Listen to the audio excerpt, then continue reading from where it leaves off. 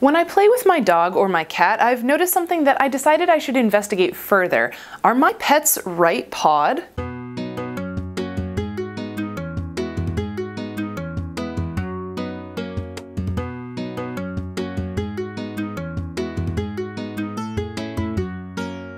Before we actually get into the question of whether my cat and dog are right or left-pawed, we need to understand what handedness is, what causes it, and how it might manifest in different animals. The scientific term for handedness is laterality or lateralization, which is the showing of a preference for one side of the body over the other in animals with bilateral symmetry like us. For instance, I use my right hand for writing and most other motions, but marching band trained me to start walking on my left foot. There are a lot of scientific studies that have tried to explore the connections between the jobs done by the right and left hemispheres of the brain and which hand we each prefer to use. However, as with most questions about the brain, this is an incredibly complex issue with no clear answer.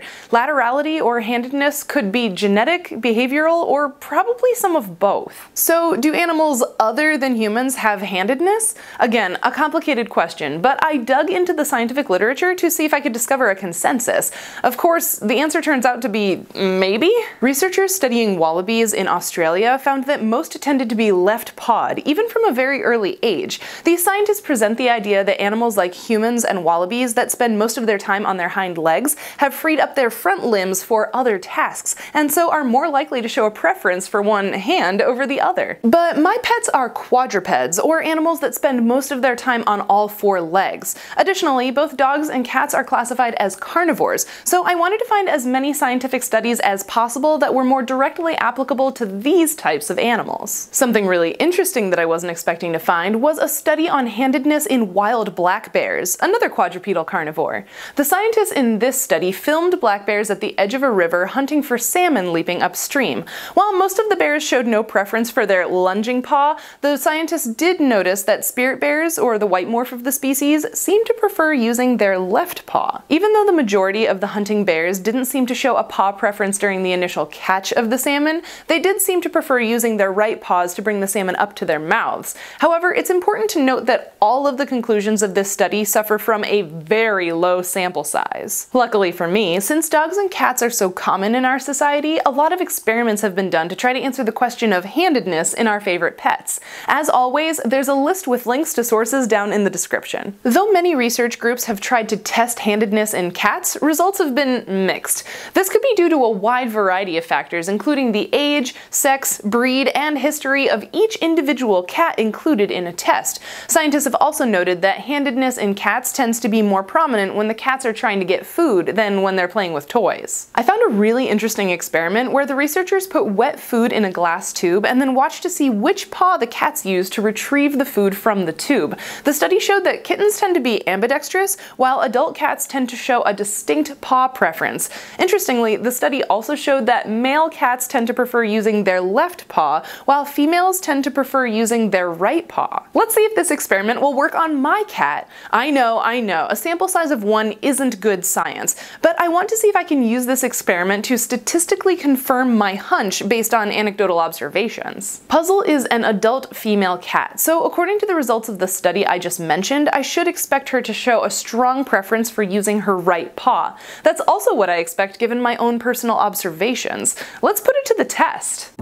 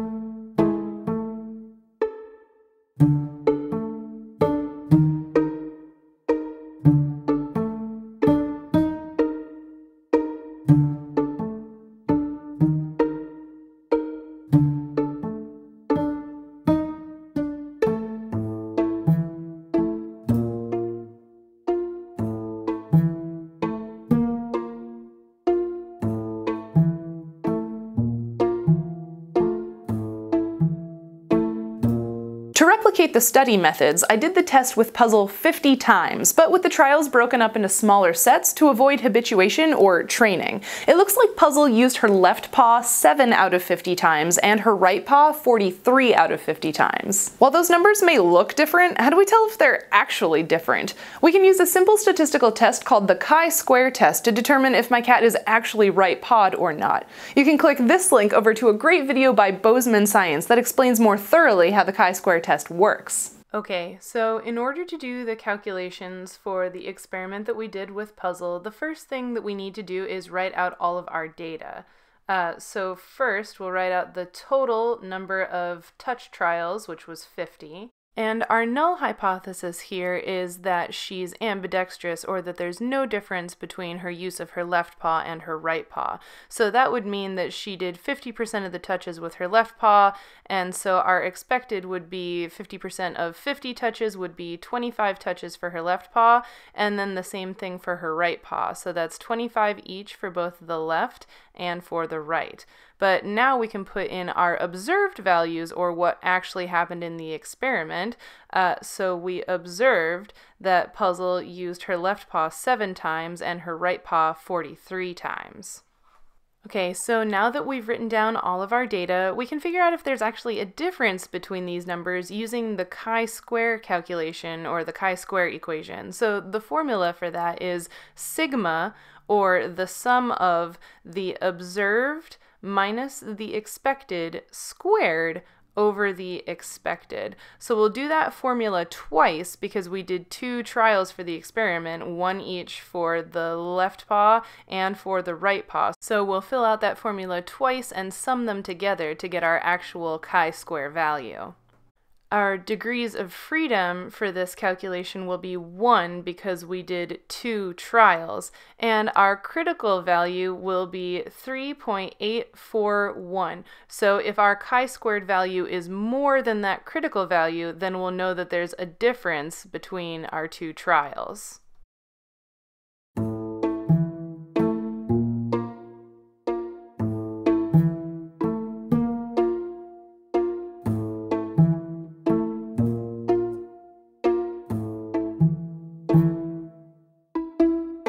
Now that we've done the calculation, we can see that our chi-squared value is 25.92, which is greater than our critical value of 3.841. So that means that we're rejecting our null hypothesis that Puzzle was ambidextrous, so there was a difference between the counts for each of the trials. Now that we know there's a difference, we can look back up at what we recorded on our original data and see that her right paw usage was far higher than her left paw usage, so the chi-square test would tell us that Puzzle does seem to be right-pawed. Okay, so we've determined that my cat is right-pawed, but what about my dog? I found a similar food-focused test for dogs, but this one uses a Kong toy. At least one research paper noted that this test seems to work better for larger breed dogs, but that shouldn't be a problem because Doe is pretty big. I'll give her the toy and she'll have 1 hour to touch it at least 50 times with one of her paws while she eats. Similarly to cats, adult female dogs seem to prefer using their right paws. Before we try the test, I know what you're going to say.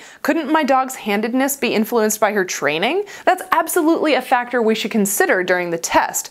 My husband and I are both right-handed, so when we ask Doa for behaviors like paw or high five, we usually get her left paw. But I said I still think that she's right-pawed, so which is it?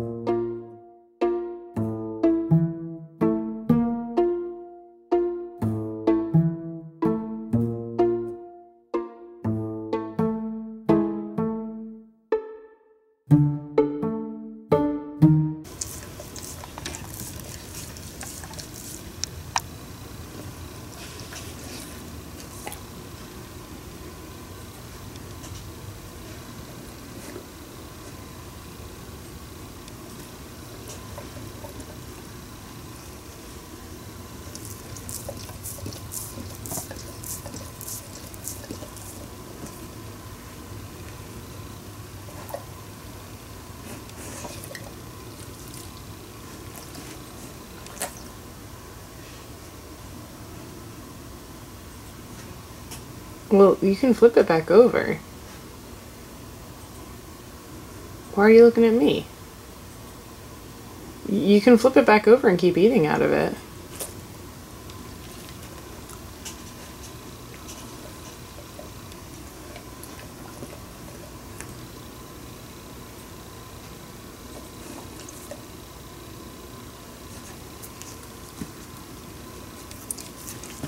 The first thing we need to notice is that Doa didn't really like the Kong, so I used another similar toy. Even then, she wasn't really into holding the toy with her paws. It looks like Doa used her left paw 22 out of 37 touches during this experiment, and her right paw 15 out of 37 touches. While this isn't the 50 touches required by the original study methods, let's still use the chi-square test to see if there's a significant difference here. So again, we can start by writing out all of our data. So the total number of touches in this experiment was only 37, not the requisite 50, but even still, we should be able to do our calculations. So the null hypothesis is still that she would be ambidextrous, so that would be half of 37 or 50% of 37 for each of the paw trials. So that means that we can record our expected values, and it's okay if the expected values aren't whole numbers because they're just estimations. So the expected is 18.5 touches for the left paw and also for the right paw 18.5 touches. But our observed values were that she touched with her left 22 times and with her right 15 times. So using these new data, we can perform the same chi-square test again to see if Doa was ambidextrous or if she showed a paw preference.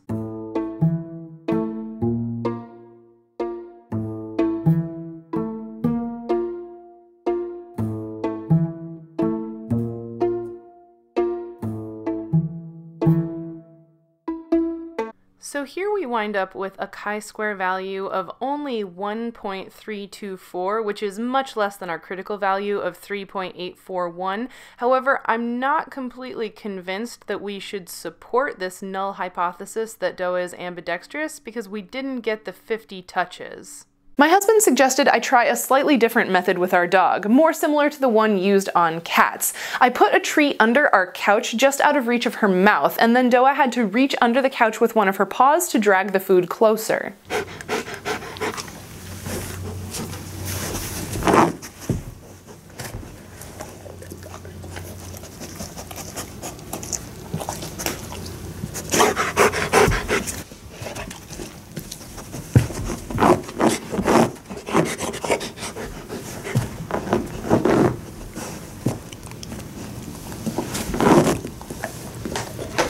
Let's try the chi-square test one more time with the information from this new experiment.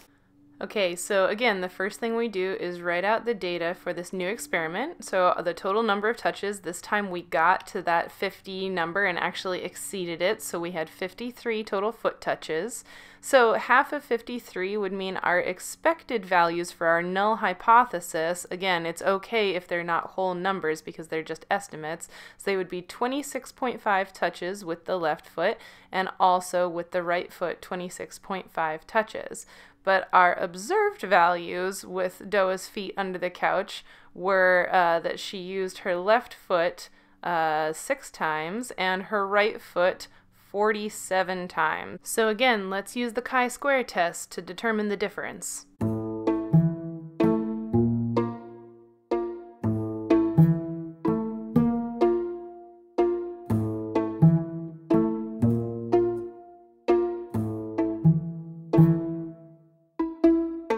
So I'm very happy that this time we actually beat the number 50 that the experiment required, and that means we have a large enough sample size to be able to do all of these calculations more reliably. That gives us a chi-square value of 31.717, which is much, much larger than our critical value of 3.841.